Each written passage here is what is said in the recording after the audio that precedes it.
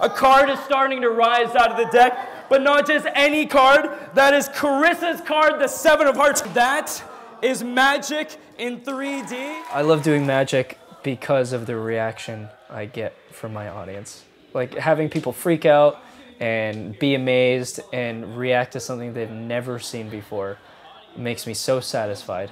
It's a wonderful feeling. I always tell people the magic doesn't happen on stage, it happens in your mind. Typically I do about 250 shows a year. I look forward to coming home to rural Maine. It's where I get peace and relaxation. Hey.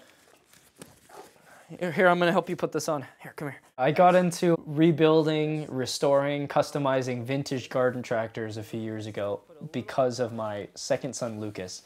He, like every normal boy, was fascinated with tractors and mechanics. Lucas is 100% deaf.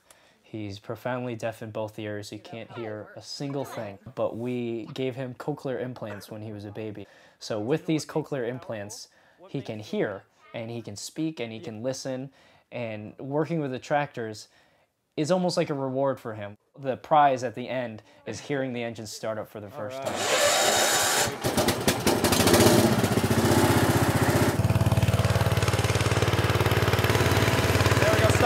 You gotta push it more. There we go. Let's go park it.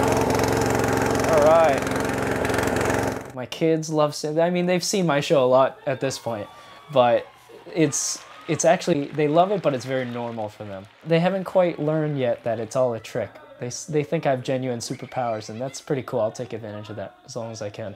That's what my show is all about. It's about making people believe that there is no limit to anything. My name is Norman Ing.